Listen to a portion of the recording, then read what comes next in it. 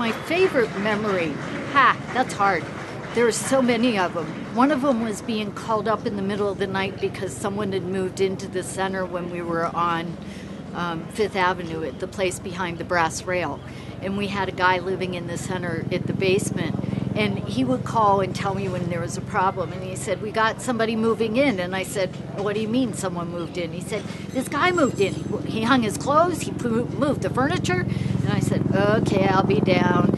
So I get down there, and he was serious. Somebody had moved into the building. They had rearranged it. And he said, I'm gay. I can live here. And I was like, no, you can't. You got to move. He said, but I'm gay.